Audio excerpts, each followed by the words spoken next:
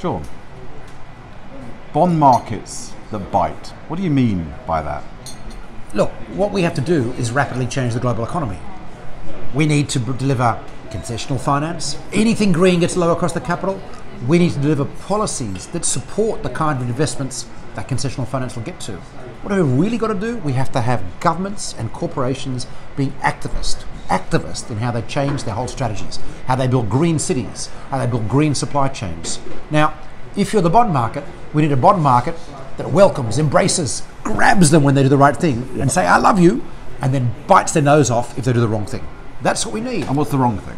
Well, the wrong thing is the wrong sort of policies. If you've got policies like Australia does right now, which support fossil fuels and positively discourage renewable energy, you need to be hit by the bond market. Your interest rates are going to go up through the roof because people are going to vote with their checkbooks and say, either give me a much higher risk return on your bonds because we do not believe you are future fit, or they're going to not get any capital at all. And those people do the right thing. Companies that are shifting towards a green strategy, and more to the point, countries that are building the right kind of economies for the future get flooded with capital and lower cost capital. So you're the CEO of an organisation, Climate Bonds Initiative, which, if you look at your website, is its whole mission is deploying the global bond market, $100 trillion, to tackle climate change. So how is that going now? Well, you've got $500 billion now of climate bonds. So there's a few things we're doing. So one is we're trying to prove the point that investors will invest if you give them stuff that meets short-term and long-term requirements. Short-term is they've got to be able to slot it into their portfolio. 5-year portfolio management strategies are norm in fixed income land. That's part one.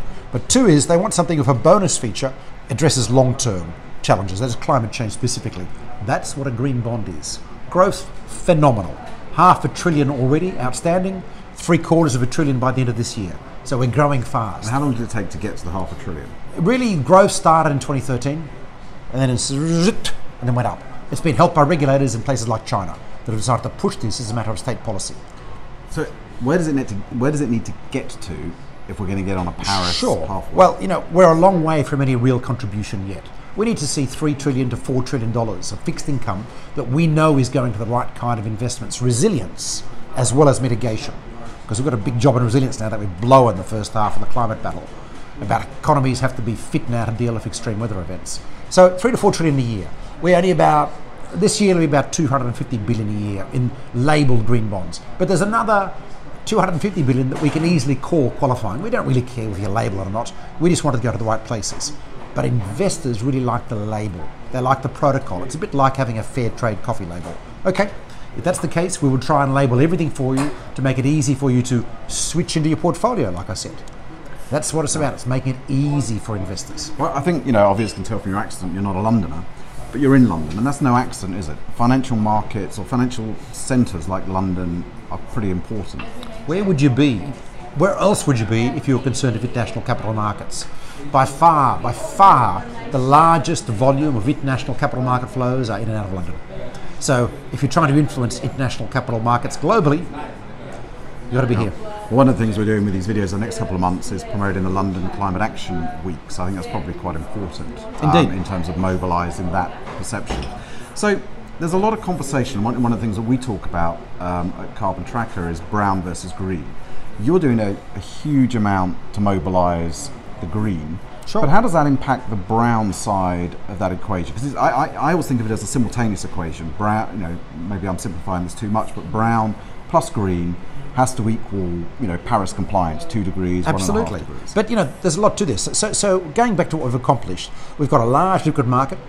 We have, as a result, investors piling in, no end of investor demand. Nice win so far, easy to grow. We've convinced people that that climate change can be a positive investment environment. Green investments will make money over time and will be lower risk than others. It's a big win in the last few years. Until a few years ago, people thought, this was a hassle, a burden, a carbon tax, a carbon price, if you like. So investments that don't only make moral and ethical sense, they make financial sense. Exactly. Yeah. These at least give you the same return. In the fixed income space, remember, the issue is capital retention. It's different to equities. You just want to make sure you don't lose your shirt. Larry Fink says he didn't make money giving people yield. He made money making sure no one ever lost their money. Now, in bond markets, that's exactly what we're doing. We're showing these things won't lose money. In fact, there's now a view that bonds that are related to green are less likely to lose money because those organisations are dealing with risk mitigation or transition. And you now see there's very interesting correlations where you get a stock price bounce when people issue green bonds, or you get a halo effect where all their bonds from that organisation reduce in price, get a better price, once they start issuing a few green bonds as a signalling device. Okay. So this is what's happening in the market. But these are just beginning things. We're also now trying to expand people's understanding of what is involved in green and climate. People started off thinking solar, wind, okay. And then we said railways. Now that's low carbon. Yeah. Aren't they dirty, railways? No! It's trucks that are dirty. Yeah. So we've kind of won that now, and our large slice of the global market is railway bonds or low carbon transit bonds and some electric vehicle. Now we've got to go into the tougher areas. We need to educate people about what are the right kind of investments in steel or in cement. You need ambition, none of this sort of incremental change.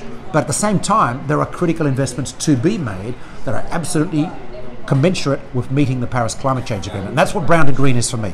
Okay. And why bonds? I mean, some of the Green Atomic viewers may not fully understand the nuances of the financial markets between equities, bonds, infrastructure, and so on. So perhaps maybe just to quickly explain what a bond is and why that's such an important part of this. Sure.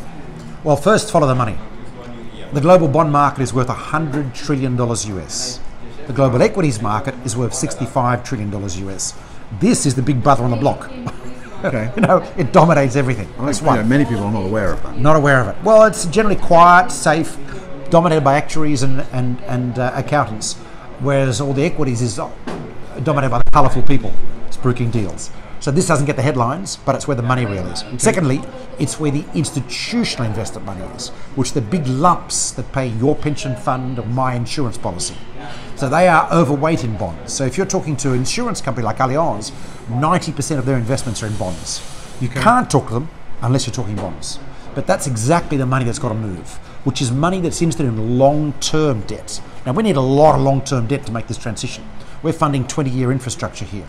Those guys have got to be mobilised. You don't do bonds, you ain't got a chance. But there's a more complicated reason too.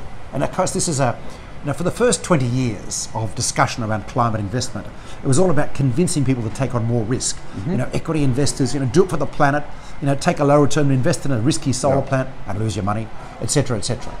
Actually, that's the wrong way to do it. We're never going to make really big gains and get the trillions flowing unless we convince people they're not going to lose their shirt. We need to actually get them investments that will meet their risk yield requirements. That's not going to be niche solar stocks. That's going to be big investments that have a similar rating. So if you want to get something which doesn't get a credit rating now, that can easily slot into an Allianz portfolio, you're going to have to do some credit enhancements, some risk mitigation, which is actually what governments have always done with infrastructure. So the whole point of this game, and one of the reasons we say bonds, is don't bugger around trying to convince me to be riskier. Simply give me stuff that meets my current risk requirements and I'll just slot it in. And you do that by working with governments on risk mitigation. In many ways, its time has come because a lot of analysis, carbon trackers, other people's analysis, banks' analysis, is showing that we're in an economic tipping point where clean technology is now cost competitive, if not cheaper, than incumbent. In a lot of countries, that's right. And we're about to see EVs change course or pass the barrier too. So soon we'll all be buying EVs because this is cheaper. So we're winning on some fronts, but as you know, we've got a lot more fronts to win. Like about 70% of what they have to invest in the next 30 years is urban infrastructure of one sort or another. Okay. At the moment, none of that is ever going to be cost competitive. This isn't free market stuff here. Yeah. This is about city planning and government planning. We want to find some way to reward cities like Lagos or Sao Paulo or Jakarta who make decisions to improve the life of their citizens that also help reduce emissions for the planet. But they're all longer term. So we've got to get the cost of capital down for them. At the moment, they tend to build a freeway rather than a railway because when you're doing a long-term investment, the cost of capital at 8% or 9% is prohibitive. You can't do it. So we've got to get down that cost of capital. And this is where we have a partnership that's needed between public sector and development banks who can put in risk pieces to make sure cost of capital goes down, and the rich governments who can provide a few selected guarantees to make it cheaper for the mayor or the governor of Jakarta to finance railways rather than freeways. That's the game. So there's a lot of good news, and we're finally, we've turned the bad analogy, but we've turned the tanker. We're turning a tanker. Turning. Starting to get pointed in the right direction. But it's nowhere near fast enough, is it? I heard enough. your call to arms at the Climate Bonds Initiative annual conference the other week. So why? What else is needed now to speed this up? Well, let's face it, we need activist governments. So we'd like a few simple things to get people going. We've got a proposal at the moment that European governments lead a $100 billion green sovereign commitment to get a whole lot to add extra liquidity to the market. Simple, cute things to do. We want regulators around the world to understand that for financial stability, they have to preference green. The People's Bank of China is doing this right now. The European central banks are certainly wrestling with it. But this is actually now about reducing volatility risk going forward, making this transition fast and smooth. We want a smooth transition. But what we really need is we need governments to understand the scale of what's got to be done and plan. How long have we been talking about reducing emissions out of the agricultural sector in Europe? And yet we still have a common agricultural policy, not a carbon agricultural policy. We could be doing huge amounts of sequestration in European agriculture, let alone in Brazil or Indonesia, by rebuilding forests and changing our crop use to crops that actually sequester rather than take carbon out of the soil. That's just one area. And I can go through every ministry, and you've got a strategy like that has to be adopted. So one thing that is happening, literally this week on Thursday, the European Commission has agreed to a recommendation we made in a high-level expert group last year, and they're convening a small coalition of countries in a sustainable finance coalition. Interesting. To try and push aggressive activist governments. China and Europe are the two leaders of that. Yeah. Let's see if we can make that work. Well, two of the other videos I did in the Green and Tonic series, one was with Olivier Gersant, the Director General of DG FISMA, where he talked about the work of the high-level group, the H-Leg, and Europe's plan around green finance. But the other was with Dr. Ma Zhong from China. So I think you're absolutely right. So you heard it here first. We need bond markets that bite. That bite. Sean, thank you. That was a great conversation. Please remember to subscribe to the Green and Tonic channel. Thank you.